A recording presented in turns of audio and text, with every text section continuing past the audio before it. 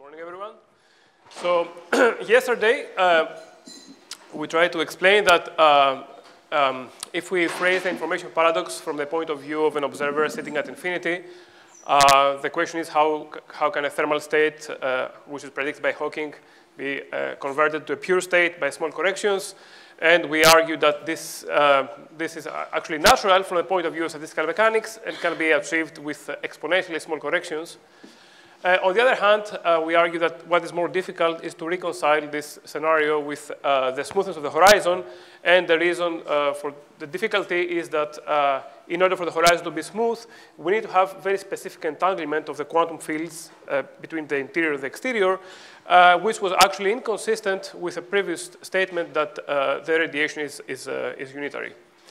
And today, what we'll try to do is to reformulate these questions into questions within the framework of the ADS-FT correspondence, and we'll try to address them using the boundary conformal field theory. So before I go on, are there any questions about this? OK. So I suppose that you have some basic familiarity with the ADS-FT correspondence. So we will take the conformal field theory to be defined on a sphere cross time. So we take a CFT on SD minus 1 cross time. And some of the CFTs are supposed to be holographically dual to string theory on ADS D plus 1 times some internal manifold. The internal manifold will not play any role in what I'm going to say from now on, so I will ignore it. And we will focus on the ADS part. And the idea is that everything that happens in the bulk is holographically encoded on the boundary. Now, before I go on, I want to remind you of something basic, which is that in ADS, in particular in the backgrounds of this form, we can classify black holes into small black holes, those whose radius is smaller, much smaller than the ADS scale, and large black holes, where the radius is larger than of the order of the ADS scale, let's say, and larger. And small black holes in ADS can evaporate. And we can consider the information paradox for evaporating black holes in ADS, while large black holes in ADS do not evaporate. In particular, so they emit Hawking radiation, but the Hawking radiation gets reflected by the potential barrier of ADS, and the black hole reaches an equilibrium with Hawking radiation. So large black holes do not evaporate, but as we will explain later, we can phrase similar paradoxes for large black holes. And the point is that small black holes in ADS are not very well understood from the point of view of the CFT, while large black holes are supposed to be dual to thermal states in the conformal field theory. And in particular, at the level of microstates, the black hole microstates of a large black hole in ADS are supposed to be dual to the quark-gluon plasma microstates of the deconfined theory at high temperatures. And in particular, this correspondence is very successful in explaining the entropy of black holes, because we think of the black hole entropy as being counted by the different microstates of the quark-gluon plasma. So now, if we ask the question about the information paradox in the most basic formulation, in particular whether black hole evaporation is unitary, ADS-FT predicts that the evaporation is manifestly unitary because the boundary conformal field theory is unitary. So you can imagine creating a black hole in ADS by the collision of two particles that you create on the CFT by some local operators, which will eventually, if the black hole is small enough, it will eventually evaporate and into particles. And this process can be described within ADS. So it is equivalent to some process in the conformal field theory. So it is manifestly unitary, and then there's no longer any discussion about information loss. Now, so the question of whether information is preserved or not is settled just from the fact that gravity in ADS is equivalent to a conformal field theory on the boundary, which is unitary. But as we explained yesterday, another question is what happens in the interior of the black hole, behind the horizon of this black hole. And in particular, we would like to understand whether there is anything singular on the horizon, which we discussed yesterday, from the point of view of the CFT. So as I already said, we would like to understand whether these black holes in ADS have a smooth horizon. And in particular, we will phrase the question for large black holes in ADS. So at first, you might think that for large black holes in ADS, since those black holes do not evaporate, there's no paradox. There's nothing to worry about. However, in the next few slides, I will show that even for those black holes, large black holes, it is very difficult to reconcile the smoothness of their horizon with unitarity in the dual conformal field theory. And because these black holes are very well understood from the point of view of the boundary, this formulation of the paradox is the most precise from a mathematical point of view. Now, in order to address the question of the space-time near the horizon of a black hole, we need to understand how to describe local physics in ADS, because the question we want to study is what happens to an observer crossing the horizon of a black hole. So it is a local question. It has to be phrased in terms of, for example, correlation functions that the infalling observer would measure when crossing the horizon. So the first step is to remind you how we can reconstruct local observables in ADS from the point of view of the boundary. Now, we will be working with a conformal field theory which has a gravity dual, and we will always work in the large n limit and also the strong coupling limit. So you can think of the n equals 4 at large n and large lambda. And then there is a basic understanding of how to represent local fields in ADS, approximately local fields in ADS, in terms of the so-called Hamilton-Cabot-Lifshitz law construction, the SKLL construction, which is the following idea. Suppose we have a field phi in ADS, let's say a scalar field in ADS, which is dual to an operator O, a single trace operator in the conformal field theory. Now, this field phi in ADS, in the large n limit, it will behave like a free field because all couplings in the theory are controlled by 1 over n. So in the large n limit, this field will obey the Klein-Gordon equation in ADS with some mass which is related to the conformal dimension of the operator O. And moreover, we have a boundary condition for the field near the boundary of ADS, which is that as we approach the boundary of ADS, the bulk operator should be identified with a boundary operator at the same point x, provided that you multiply by some overall factor of z. So you have some field obeying an equation in the interior of ADS, and you have some boundary condition. And this allows you to solve this problem and express the field in the interior in terms of the boundary values of the field, which is the dual operator O. So the most convenient way to solve this problem is by taking the operator of the boundary, O, and Fourier transforming it on the sphere. So we expand this field in spherical harmonics on the sphere and in Fourier modes in time, thereby introducing these operators, O, omega, and M. So let me define them here. So these objects are defined as the integral on the boundary of the local single trace operator multiplied by some spherical harmonics.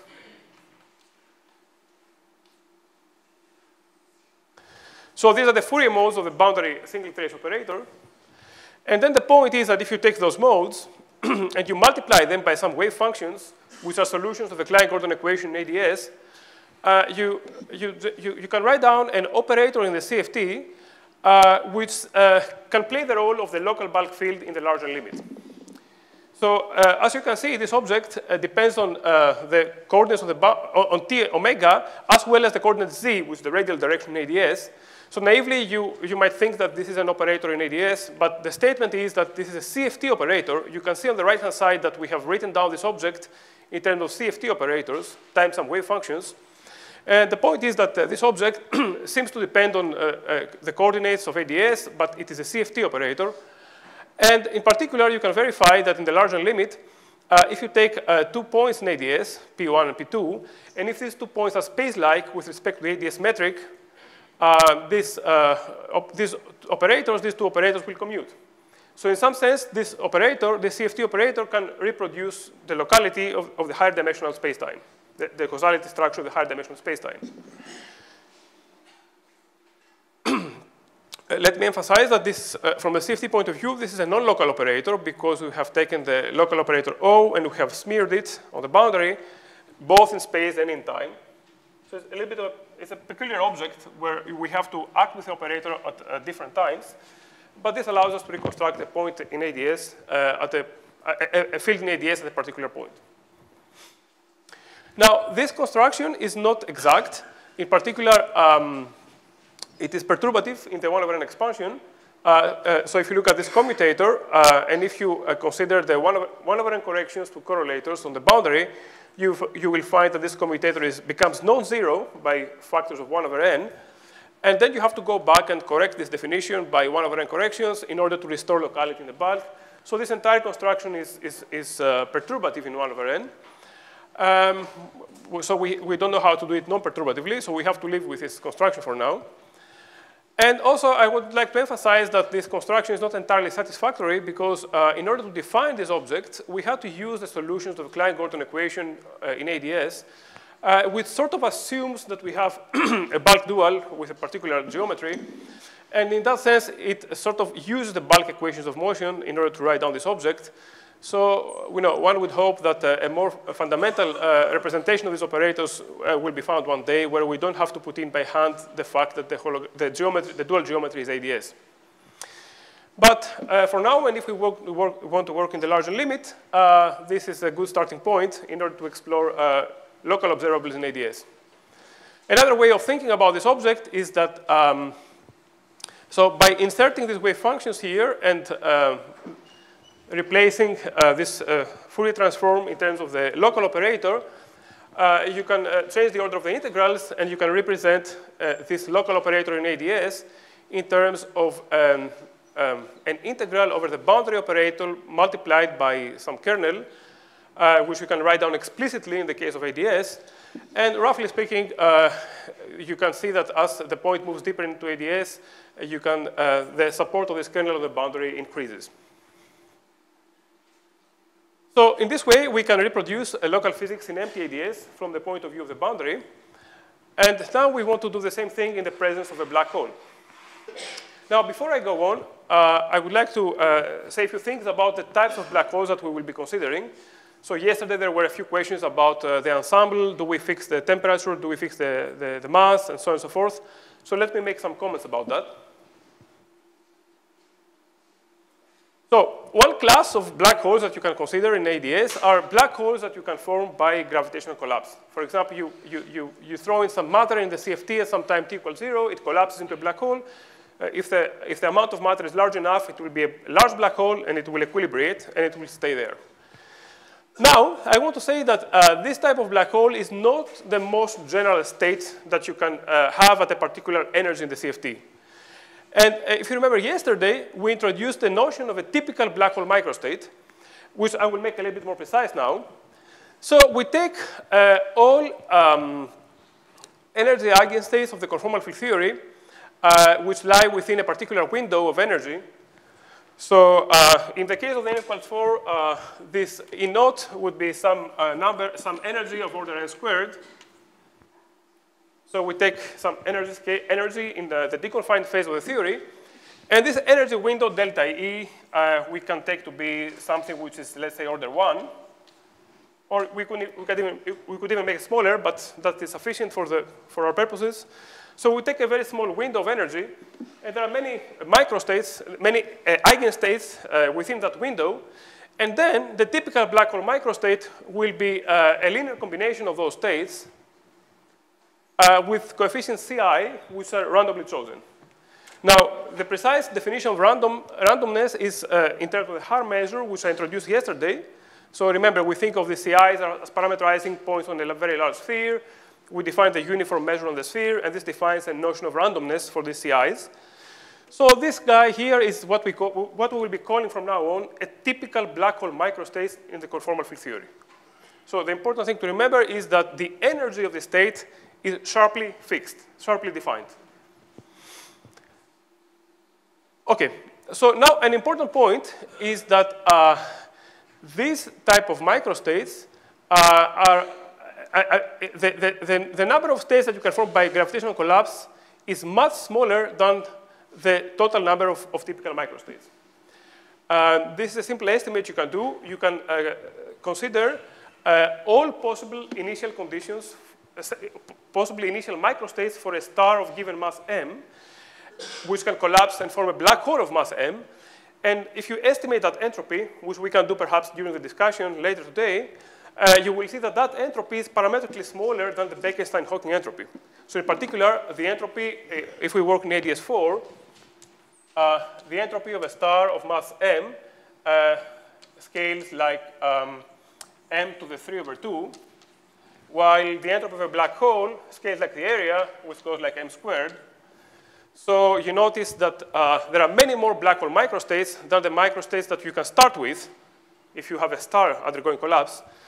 So because of this difference, it's important to keep in mind that there's a distinction between black holes which are formed by gravitational collapse in ADS and typical black hole microstates. And there are many more microstates of this type than those you can form by gravitational collapse. Yeah. In all of this, how many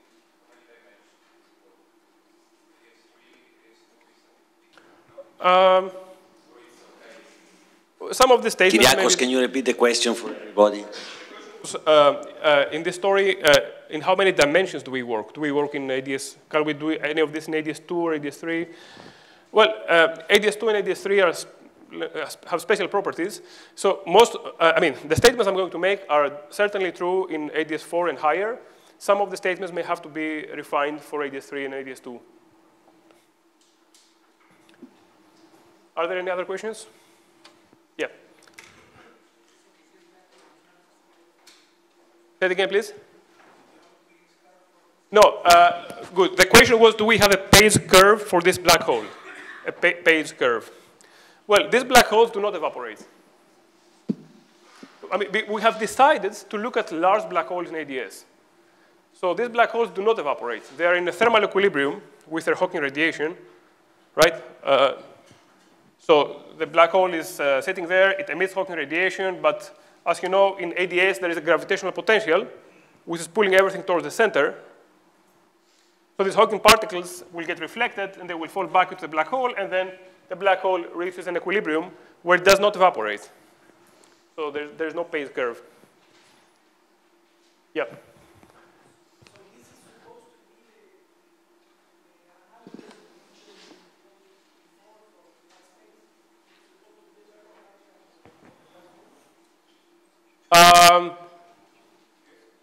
I'm sorry, could you maybe rephrase the question a bit? I did not understand.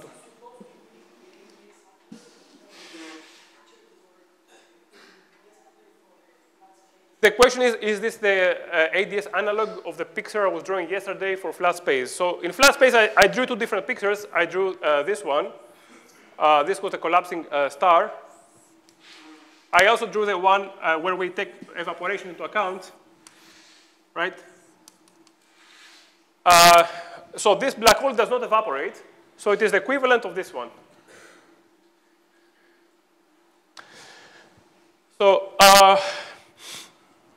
all right, so the rest of my talk will use this notion of a typical black hole microstate quite a lot. So I hope the definition from the CFT point of view is clear. And I want to emphasize an important property of this states. The important property is that if you select this coefficient Ci randomly, this states to be almost time independent. How do we see that? Well, you calculate the time derivative of some operator A on the state psi, this state psi, and you estimate the size of this time derivative, provided that these Ci's are selected randomly. Now, so let me explain this estimate. So we have this operator A that we will normalize so that we will normalize A so that the expectation value of A squared on the state is of order 1. So we take some operator whose two-point function on the state psi is of order 1. Now, if you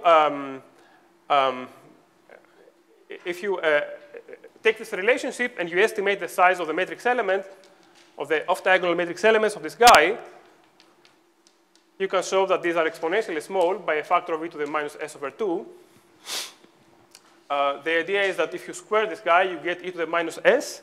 And then there are e to the s states that contribute because there are that many eigenstates. And then in order for this to be order 1, then the individual matrix elements must be of the order of e to the minus s over 2. I will explain this in more detail later if you want. So these matrix elements are of the order of e to the minus s over 2.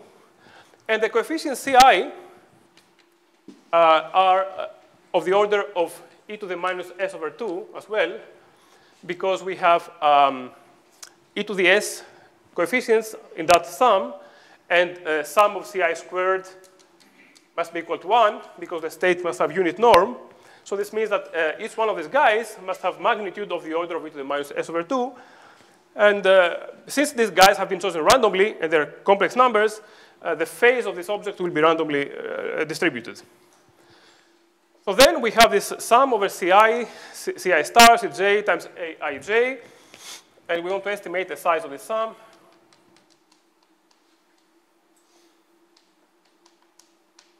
So we get a factor of e to the minus s over 2 from this coefficient, another factor of e to the s over 2 from this guy, times e to the minus s over 2. But then we are summing over I and j, so you would naively think that we get a factor of e to the 2s. And then if you multiply all of these guys together, you get something which is of the order of e to the plus s over 2. However, you have to take into account that these numbers are complex numbers with random phases. So if you sum e to the 2s random phases, the typical size of that object is the square root of e to the 2s. So in that way, we lose 1 power of s, and the whole thing scales like e to the minus s over 2. So this shows that if you take a random superposition of energy eigenstates in this quantum field theory, the states will appear to be time independent, up to exponentially small corrections. So in other words, what we will be calling typical states can be identified what we would naturally call an equilibrium state in the conformal field theory, so, which we define by states where the time derivatives of observables are close to 0. Yeah. Haar measure is what I defined yesterday. You think of the CIs as parameterizing points on a sphere. This is an equation for a sphere. You define the uniform measure on the sphere. That is the Haar measure. Yeah. OK. So now let's start thinking of, so this seem to be black holes which are in equilibrium. So if you think about their Penrose diagram in ADS, it will have the following form.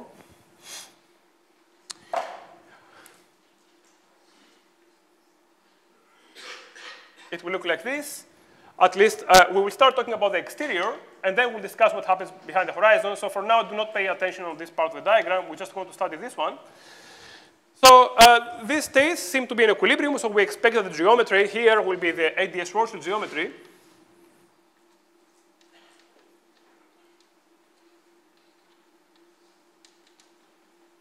Then the question we'll address later is what happens behind the horizon. But this part is expected to be ADS-Schwarzschild. And we want to consider local operators or fields in this region of space-time. And we want to reconstruct them from a boundary. So the starting point will be to analyze this problem in effective field theory in gravity, and then we will see how to reproduce the same result from the CFT.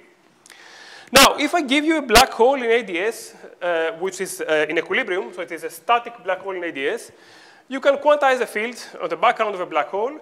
And if you demand that the field is in equilibrium, you find the following results. You take the field and you expand it in some modes B times some wave functions, which are modes in ADS.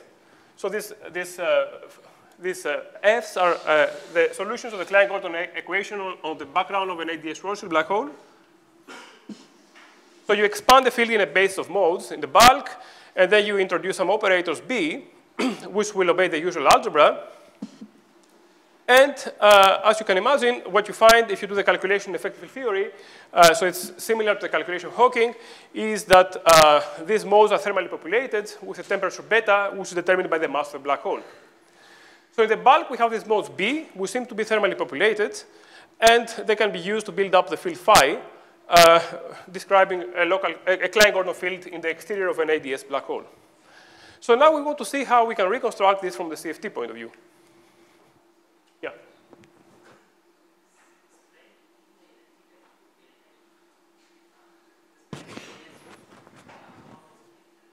The question was the spread of energy delta E, how does it enter? The answer is it does not enter. So this statement here is about effective field theory in the bulk. So in the next slide, I will talk about the boundary CFT, where this spread of energy would enter. But let me say that for this calculation that we're doing, it doesn't matter what the spread of the energy is. It can be quite small. And in fact, if the n equals 4 obeys the eigenstate thermalization hypothesis, which I think it is generally expected that it should, then you can take the spread to be almost 0. So you can even take an energy eigenstate. Yeah. Yeah, so this is what is called the ADS Hartle-Hawking vacuum, because we assume that the black hole is in equilibrium, which follows from the previous statement, right? These typical states, they're time-independent up to exponentially small corrections, so it is reasonable to assume that the field in the bulk is going to be in an equilibrium state, which is given by the ADS Hartle-Hawking state. Okay, now let's move on to the boundary. So we have this microstate psi, which has energy over the n squared, and then we need to use a property of single trace operators on this state, which is that if you consider an n-point function, small n, of single trace operators on this typical black hole microstate, then this correlation function factorizes into products of two-point functions. Now, is the statement obvious to everyone, or should I explain why that is the case? So one way of motivating this expansion is the following. First of all, we consider this object here. It is a correlation function on a typical state. So we have psi, O, psi. And as a first step, we can use the results that we presented yesterday. So I wrote down a theorem that any correlation function of this form is going to be very close to the macrocanonical correlation function up to exponentially small corrections. This was a theorem I mentioned yesterday, where rho m is a microcanonical density matrix centered around the energy of the state, psi. Then you can also approximate the microcanonical ensemble with the canonical ensemble. So this is going to be equal to the trace of rho of e to the minus beta a's over z times O plus 1 over s corrections. So this shows that the correlation function of single trace operators on a pure state are going to be equal to the correlation functions on the thermal states plus 1 over s corrections. Now, these guys, we can argue that they do factorize. For instance, you can think of it in terms of double line diagrams. These thermal correlators you can formulate on in Euclidean signature by compactifying the thermal circle, and then you can think about it perturbatively in double line diagrams. And then the usual Toft expansion holds, so we expect that these correlators factorize. And then by this reasoning, we conclude that even the correlators on a typical pure state are going to factorize at large n into products of two-point functions. This is the usual large n factorization applied to a pure state, a pure heavy state. However, the two-point function in which they factorize, so this object here, is not the two-point function of the operator in the ground state. Rather, it is the two-point function of the operator on the thermal state. So this big guy, this correlator, factorizes into products of two-point functions, but each of these objects is actually very complicated, and it's not easy to compute it. It is a thermal two-point function. However, even though we cannot really compute it, we can say a few things about it. For instance, we can verify that it obeys the so-called KMS condition. which is the statement that if you take the 2-point function of this operator O at finite temperature and you analytically continue the time argument up to minus I beta, then you get back the same correlator with the order of the operators interchanged, which is the reason that we get this minus T and minus X. So proving this is very simple, and we can discuss it if you have questions, but it's a very standard property, which you can think of basically as periodicity in Euclidean time. So this is an exact statement. Even though we cannot calculate this correlator, we know that this has to be true, and we will use it in what follows. So as before, we define this boundary Fourier modes of the field. This is what I wrote down there. And the K-mesh condition can be translated into Fourier language. And then what it says is that if you calculate O dagger O, then you get this factor e to the minus beta omega times O of dagger. All these correlators are correlators at finite temperature. So this is a statement about finite temperature correlators in the n equals 4. Now, remember, we had this expansion in the bulk. This was the field in the bulk, which was expanded in terms of this modes B, which played the role of creation and annihilation operators of particles around the black hole. And now we will try to identify these B's with the boundary operators O, the Fourier modes of the field. Now, when we do this identification, we also have to take into account of the normalization of the operators, and in particular, we will divide this boundary Fourier mode O by the square root of the expectation value of the commutator. And the reason we are doing that is in order to ensure that the commutation relations between B and B dagger are the canonical ones. The reason that we have to do it is if you define the Fourier mode of the boundary field in this way, then it is not true that O of omega dagger is equal to, well, let's do it more precisely. It is not true that this is proportional to delta. There is some function here, g of omega, which is non-trivial, and we cannot calculate it. We cannot calculate it because the theory is strongly coupled. But by dividing by this factor, we get rid of that factor, and we can define operators which have canonical commutation relations and can be identified with the creation and annihilation operators in the bulk. Yeah. Does this hold for, I guess, always the primary, not the... Yes. Does this hold for every time or Well, see, here we're working with the primaries, which are dual to gravity. So the question was, does this equation hold for all primaries? So here we want to reconstruct the fields in the bulk that you can see at the level of supergravity. So we want to concentrate on primaries whose conformal dimension does not scale with n or with lambda. So the conformal dimension of these guys is taken to be something of order 1. Finally, it is a simple algebra then to check that if you define these operators B by identifying them with the O, then and using the K-mesh condition, you reproduce the expected thermal occupation level for these guys. So remember, somebody asked me yesterday whether we are working in the canonical or the microcanonical ensemble. Well, here we see that even though the state itself psi, the state psi is a state in the microcanonical ensemble, if you consider the quantum fields in the exterior of the black hole, they seem to be thermally populated with a temperature beta, where beta has to be related to the energy of the state in the microcanonical ensemble by the usual relationship between microcanonical and canonical, which allows you to translate a particular temperature to a particular energy. Yeah.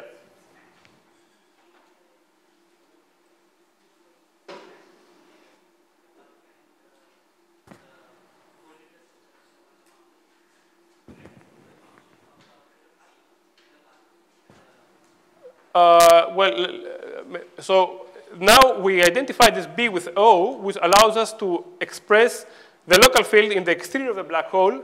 Sorry, I will repeat the question in just a second.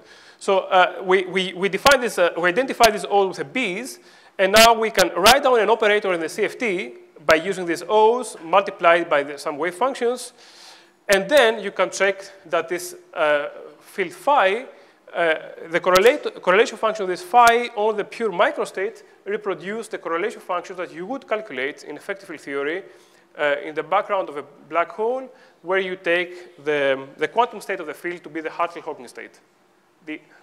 Right. So did I answer your question? Yeah. Yes, I'm matching correlators. I'm trying to reproduce the correlators of the bulk by calculation of the boundary. Yeah.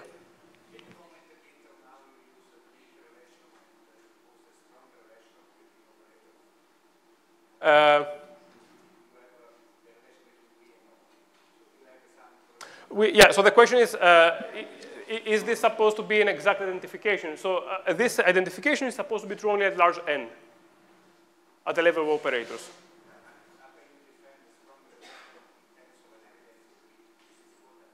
Say it again, please.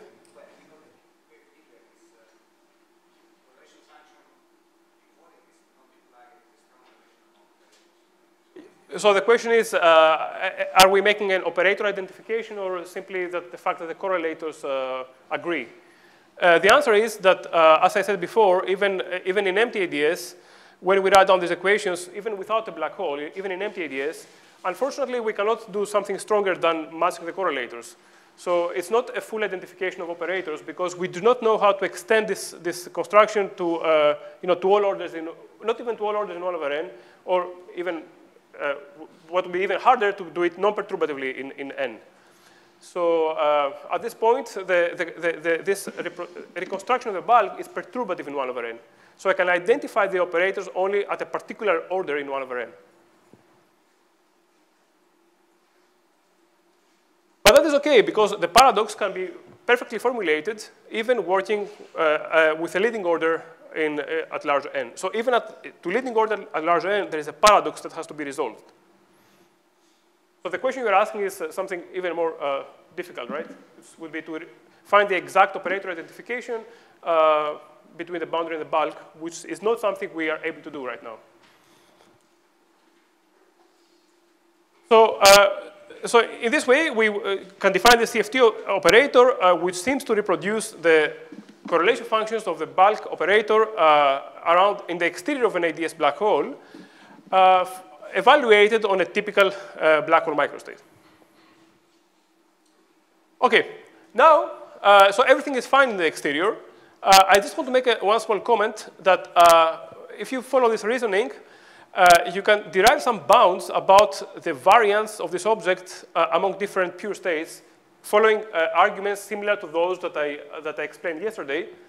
And this imposes very strong restrictions about the possibility that the geometry outside the horizon is modified on pure microstates. So sometimes there are proposals that the geometry of a given microstate, of different black hole microstates, may differ depending on the microstate. But this construction imposes some restrictions because if different microstates have different geometry, then these correlators will have to have a very large variance among different pure states, which is excluded by some of the arguments that I presented yesterday. OK, so this was everything I wanted to say about the exterior of the black hole. And then the question is, how can we move? What happens if we try to move behind the horizon? Yeah.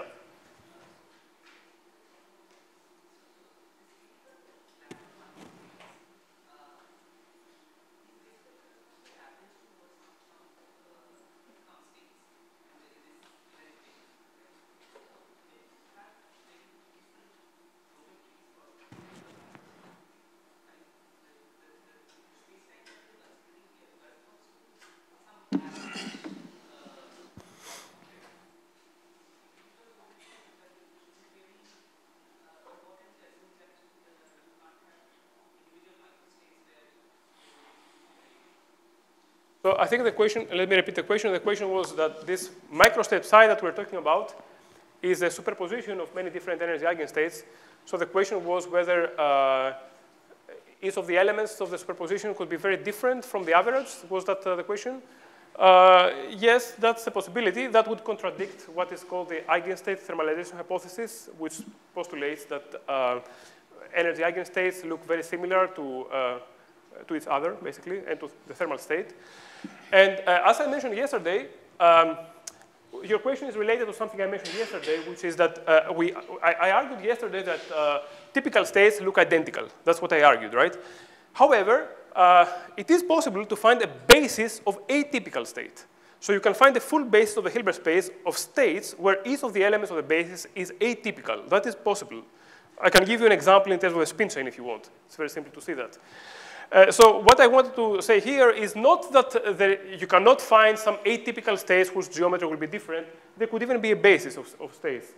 What I wanted to say is that if you take a random superposition of those states, the geometry will always look like the ADS-Schwarzschild geometry. Say again, please. I'm sorry, I cannot hear you. Can you speak a bit louder? Yes, it can be completely orthonormal. Okay, let me give you an example. Take a spin chain. So you take n spins, right? So the spins can be up or down, right? So we have n spins. And we want to write down a typical state of this spin chain. The typical state of the spin chain will be a superposition of these states which have definite spin. Let's call them I. So I is a state where each of the spins is either up or down. So these I's are eigenstates of the spins. And a general state is a superposition of all of those, where this I goes from 1 up to 2 to the n, right? This is the typical state. If you calculate the expectation value of a spin of this state, you will find that it's 0, right? And it's exponentially close to 0, based on the theorem that I mentioned earlier. You can really show that if you just randomly select the CIs and you compute the expectation value of the first spin, it's going to be exponentially small. However, these guys, they are an orthonormal basis. In each one of those, the spin is either plus 1 or minus, plus half or minus half. So it's very far from the average in each of those states. So this is the basis of atypical states for this particular example. Okay. Yeah.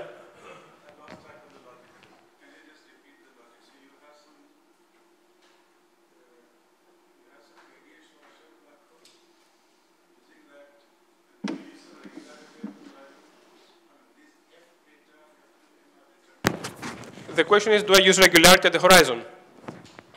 Yeah, so this F beta WM, they are constructed in some ADS-Schwarzschild black hole geometry. Correct. Using some regularity at the horizon, or?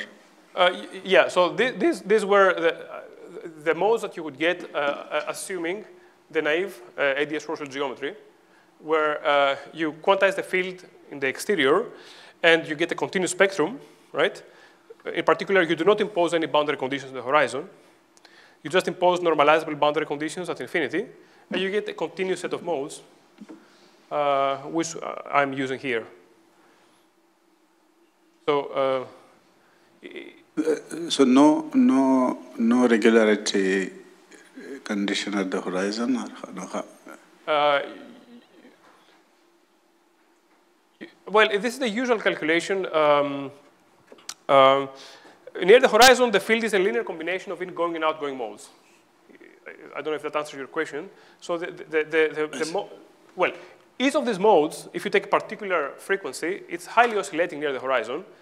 But that always happens. Even in Riddler space, if you expand in basis of Riddler modes, you get these highly oscillating modes, which you can then superimpose to form smooth wave packets that can just go through the horizon without any singularity.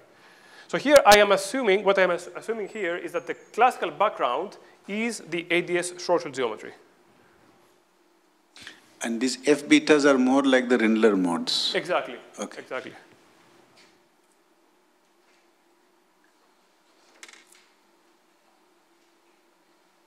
Okay. Yeah.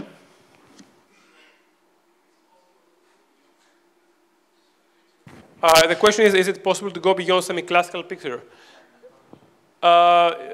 If you are talking about including 1/n corrections, it is possible, but it's a little bit difficult because when you start going to sublimiting order in 1/n, there are two different effects that interfere. One effect is that you have to take into account interactions in the bulk, but at the same time, this difference between the microcanonical and the canonical ensemble gives you corrections of the order of 1 over n, powers of 1 over n, which will mix with the other types of corrections. So there are two sources of corrections. And in general, it's difficult to disentangle the two and to control, in particular, it's not very clear how to control these corrections in a strongly coupled theory. But the 1 over n corrections when you convert from the canonical into the microcanonical. But as I already said, that is okay for us because the problem is already visible to leading order at large n. So before we even go to the subleading orders, we have to resolve the problem. OK, so now we want to move behind the horizon. And as we discussed yesterday in the context of Rindler space, if you want to be able to cross a horizon smoothly, you need to have modes on the two sides of the horizon which must satisfy particular properties. So these guys, which were the Rindler-like modes that we were discussing before, have to obey the commutation relations that I already wrote. And then we need a new set of modes, B tilde, which must obey similar commutation relations. And they have to commute with the B's, because they're space-like separated. So B tilde and B are independent modes, so their commutator should be 0. And so in particular, if we want to have a smooth horizon, we need to identify some operators B tilde in the conformal field theory, which will obey commutation relations of this type. Please notice when I write 1, well, to be more precise, this should have been a delta function of omega minus omega prime. And you can also write down the angular momentum indices, m, but they don't play any important role, so I will skip them from now on. I will just write down the frequency, omega. Now, these are some of the conditions that we need. In addition to those, we need the condition that both the B's and the B tildes have to be thermally populated in order for the horizon to be smooth. Now, if you want to understand how to derive these relations, the best thing you can do is to go back to Rindler space and work out this, the similar structure there. And you will see that in the Minkowski vacuum, these conditions are satisfied, of course, and these are also satisfied where for Rindler space, beta would be equal to 2 pi. So the temperature has a particular value. And you can also verify in the toy model of Rindler space that if you modify any of these conditions, you start to see excitations on the horizon. That's what I mentioned yesterday, that if you modify, I'm sorry, I forgot one more equation. We also want that B omega tilde to be e to the minus beta omega over 2 B omega dagger. So we also need the modes to be entangled in a very specific way. And if you violate any of these conditions, you will generate a stress tensor on the horizon, which will indicate that the horizon is no longer smooth. So the question now is, can we identify CFT operators which satisfy these conditions? Yeah. Yes. Come from the Yes, right. We will discuss this point a little bit later. So the question is, in a Rindler space, we drew the diagram yesterday. We had the B's defined on this side and the B tildes on this side. And then we said that these B tildes will propagate in the future like that. So an infalling observer will detect the B tildes coming from the left side and the B's coming from the right side. And they have to be entangled in a specific way for the horizon to be smooth. So the question was, can we think of this B tilde as coming from the analog of the left side? That's a very good question. We will come back to this in maybe in the next lecture. So I will talk about it. Yes?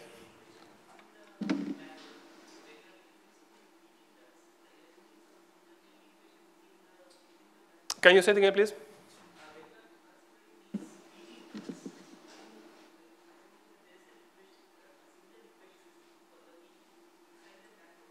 What do you mean by similar equation? Yeah. So the question is, do we assume that these B tildes will have similar equations as the ones that I was writing in the previous slides? We're trying to get there. For now, what I'm writing down is the minimal set of conditions that we need in order for the horizon to be smooth. So I'm not making any statement at this moment. about how this B tilde is realized in the CFT. I'm not saying that this B tilde is related to some single trace operator. I'm just saying that if we want the horizon to be smooth, there must be an operator B tilde which has these properties. And we'll try to identify this operator in the next slides.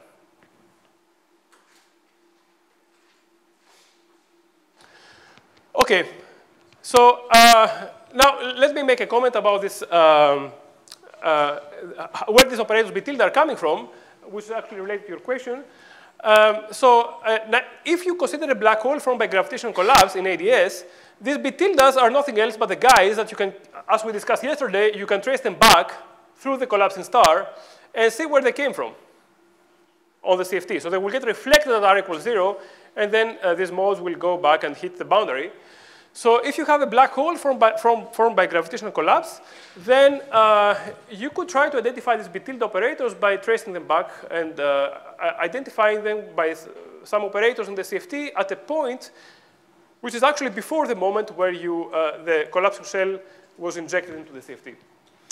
However, this strategy to identify the B tildes has some problems. The first problem is the so-called Transplanckian problem, which I already discussed yesterday. And the problem is that if you want to find these B tildes at very late times, and if you trace them back, you find that they get blue shifted. So then they collide with a star at very high energies. And then it's not clear anymore whether the 1/n expansion will be reliable. But apart from this problem, the other issue is that, as I explained before, the number of states that you can generate by gravitational collapse is a small subset of the number of states which is counted by the Bekenstein-Hawking entropy. So these are not typical states. The states you can form by gravitational collapse are not typical black hole microstates. So if we want to identify the B tildes for a typical black hole microstate, we cannot do it by studying black holes which are formed by gravitational collapse. Okay. So let us proceed now and explain why it is difficult to identify these operators.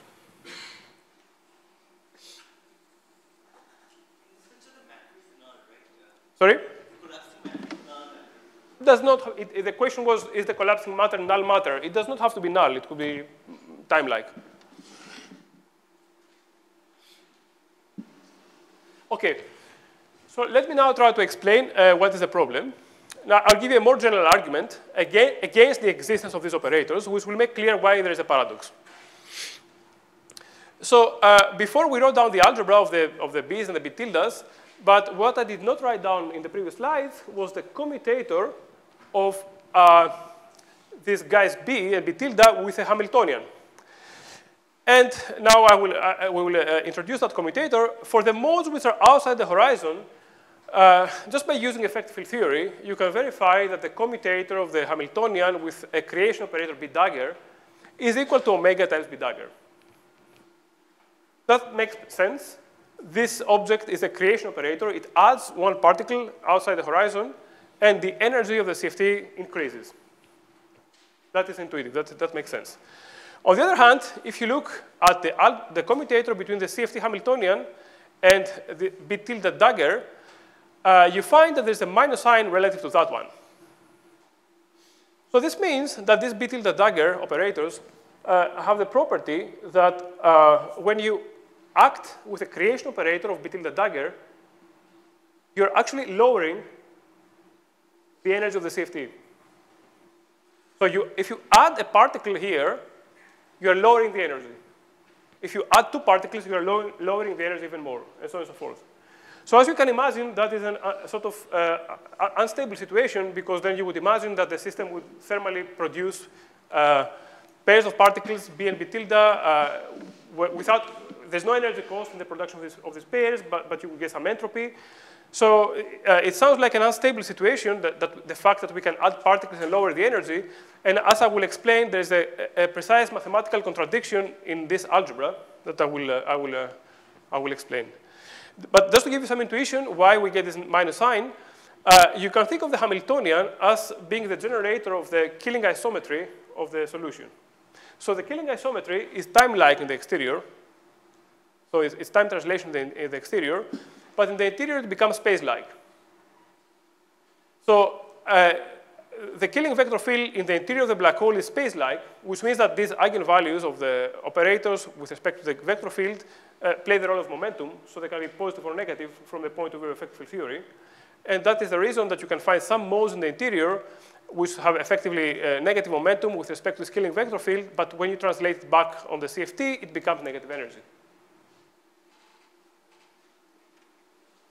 Okay, so now let me explain why this algebra is inconsistent.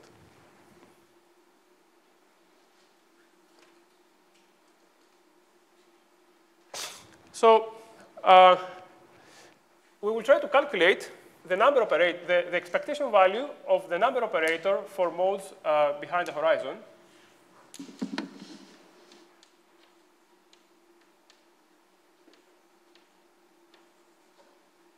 Using this algebra. And we will take the trace because we want to calculate the average of this quantity over all possible microstates. Now, let me call this object small n. It's the expectation value of this number operator. Now, using this algebra, if I use the condition, the commutator h b tilde dagger is equal to minus omega the dagger. From this one, we get that e to the minus beta h b tilde dagger is equal to e to the beta omega times b tilde dagger e to the minus beta h.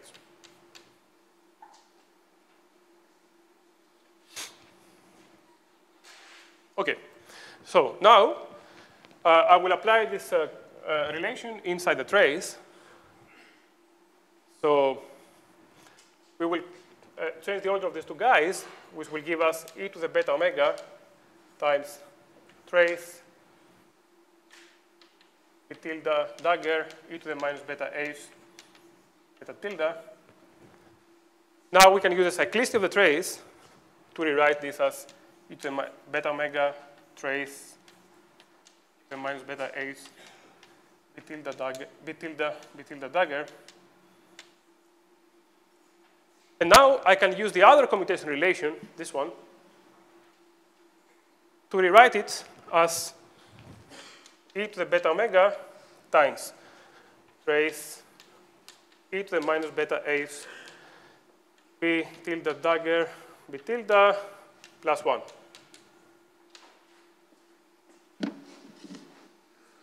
Okay, but this quantity here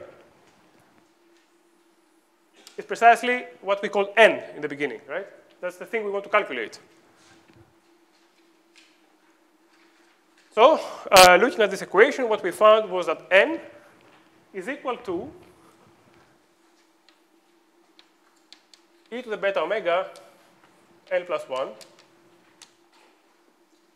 Now we can solve for n, and we find that n is equal to minus e to the beta omega divided by e to the beta omega minus 1,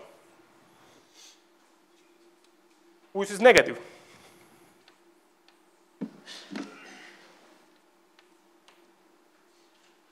So we started with an operator which was positive definite because it's non-negative. It is of the form b dagger b, b tilde dagger b tilde. So this is a non-negative operator, and we're trying to calculate the trace of this operator multiplied by density matrix, which has positive eigenvalues, and we get something negative. So this is inconsistent, right?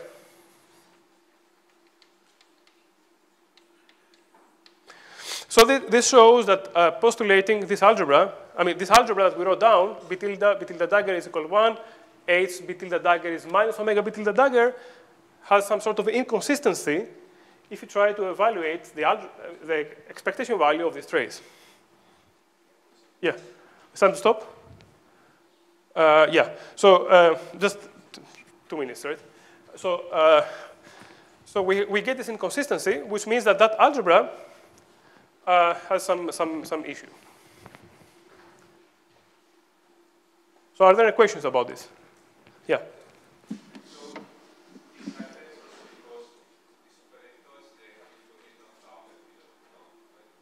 This Hamiltonian is the CFT Hamiltonian. Well, okay.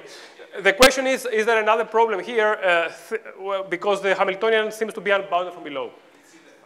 Yeah, so somebody could say that that is not maybe a very big problem because these equations are supposed to hold only at the level of effective field theory, which means that you're allowed to lower the energy only a certain number of times, which does not scale with capital N.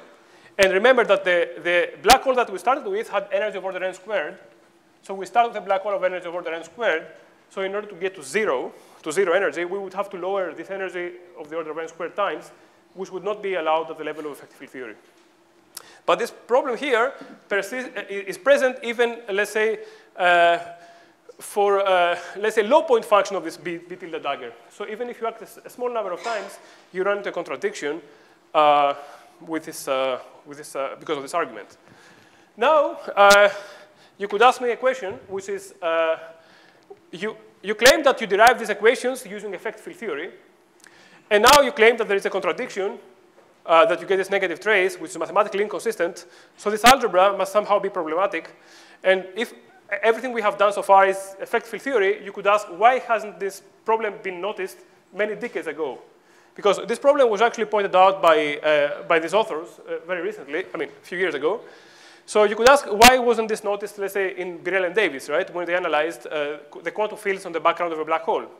The point is that this inconsistency, we showed this inconsistency by using the trace, which means we try to demand that this algebra is true on a very large number of states, which allowed us to replace the typical state by a trace. In Birrell and Davis, there would have been only one state, psi, on the exterior, for example, the Hartree-Hawkins state. And then one of the steps that they used, which was the cyclist of the trace, would not have gone through. And you would not have been able to derive an inconsistency. So to summarize, this algebra is inconsistent if you demand that the algebra is true on a very large number of states. If you only have one state or a small number of states, there is no intrinsic inconsistency with the algebra.